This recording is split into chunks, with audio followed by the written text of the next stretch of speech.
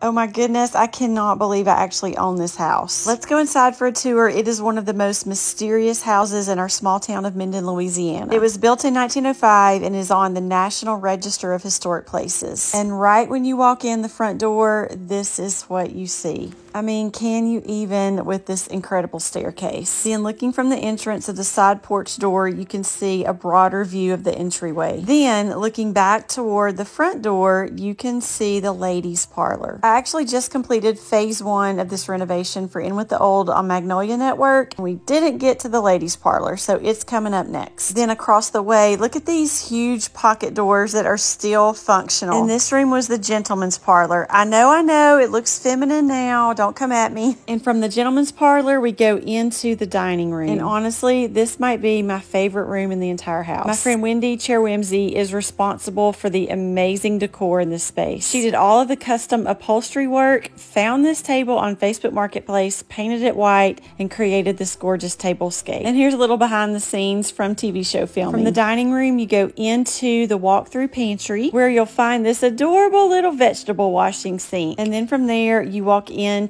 this joyous kitchen. I mean, how can you even be in this space and not smile? And look, there I am on TV. These are salvaged wood floors, and my friend Hayden came in from Atlanta and painted the diamonds. Here's a view from the kitchen on the opposite wall, and then here's the view looking toward the kitchen sink. And that's basically the downstairs of this Victorian. There is this bathroom that's functional, but it's yet to be renovated. And right now, this home is a gathering space for micro retreats and small events. But who knows? Maybe I'll move in this house one day. There's still 2 more floors we can explore. Let me know in the comments if you want to see floors 2 and 3.